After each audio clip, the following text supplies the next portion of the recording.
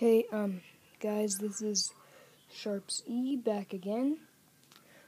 Just a little catch up on the last time. If you did not see the hats, the bill was golden. See if I can't get it. It has a B on it, so let's get to the figures here. These are the battle figures that I have most recently made. There'll be a second video coming out soon on these. This is the cyborg guy. The pieces I used are from the Uruk-hai set with the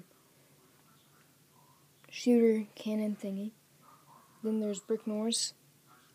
Yeah, he has a whip and this awesome looking sword that he's holding. Then there's Richard in the back with two guns and in his battle suit. It's actually Sharpsy, the guy in the red suit with the golden sword.